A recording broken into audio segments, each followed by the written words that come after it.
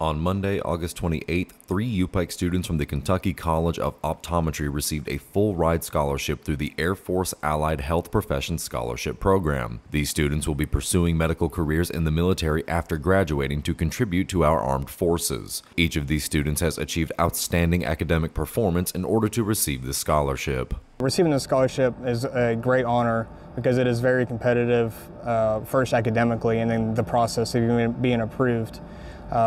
And I am absolutely thrilled to have the opportunity to continue doing my studies and then serve in the Air Force for 3 years, providing eye health care to veterans and service members and their families. If you keep up with it and you stay disciplined, it's a very rewarding experience because you learn a lot, not just from the material and becoming a doctor, but in resiliency and staying disciplined.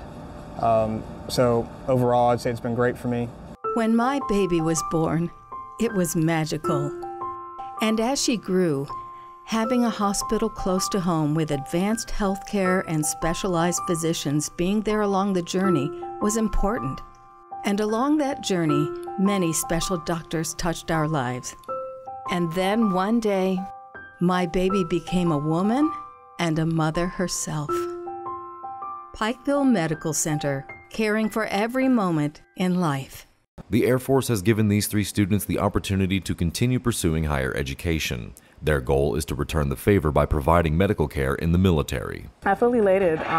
This was a very long and drawn-out application process. However, I kept pushing through because I knew it would be very rewarding, and so I'm very honored and happy to be awarded the scholarship. All of my professors have been extremely supportive. I probably asked 5 of them for different letters of recommendation, and they all willingly did it. And the university definitely holds us to a high standard, and so I'm glad I was able to put the university in a positive light and be one of the recipients of this award. Reporting for Mountaintop News, I'm Nick Collum.